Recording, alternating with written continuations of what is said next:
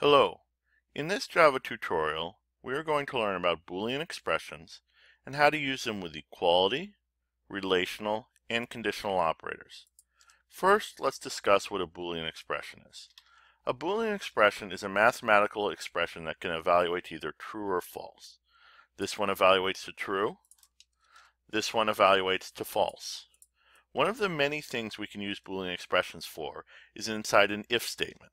For example, if we say if 3 is greater than 2, then if this Boolean expression is true, the code inside these curly brackets will execute.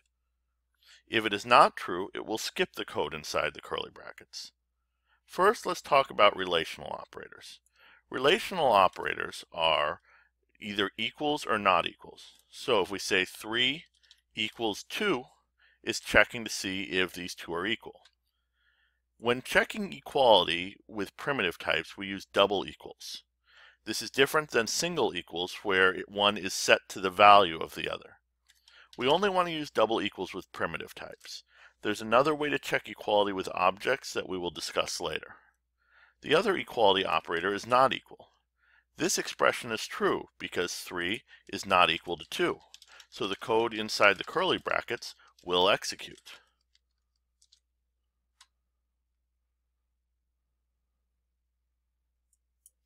The four relational operators we want to know about are greater than, less than, greater than or equal to, or less than or equal to. If we do 3 is less than or equal to 2, this is a false statement, so it will not execute the code here. We often use Boolean expressions in conjunctions with variables. For example, we might say something like x is less than or equal to 2. Next, let's talk about conditional operators. Conditional operators allow us to combine two or more Boolean expressions into a compound Boolean expression.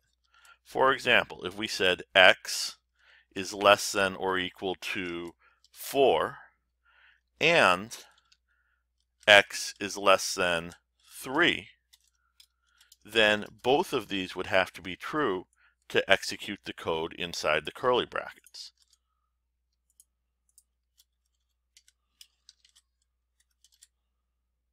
Since 5 is not less than or equal to 4, it is not even going to check the second part. This is called short-circuiting.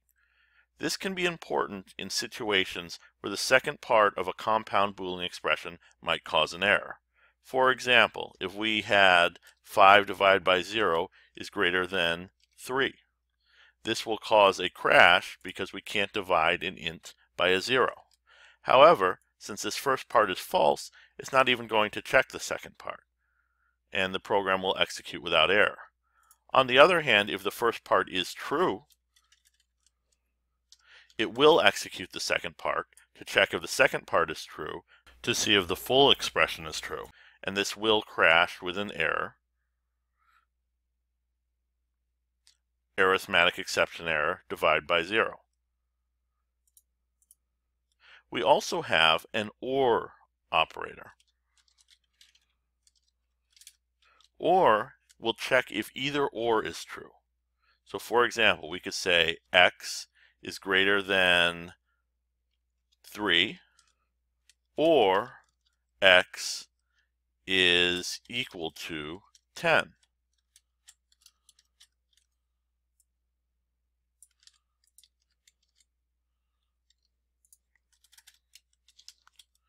In this case, it won't check the second one because the first one is true.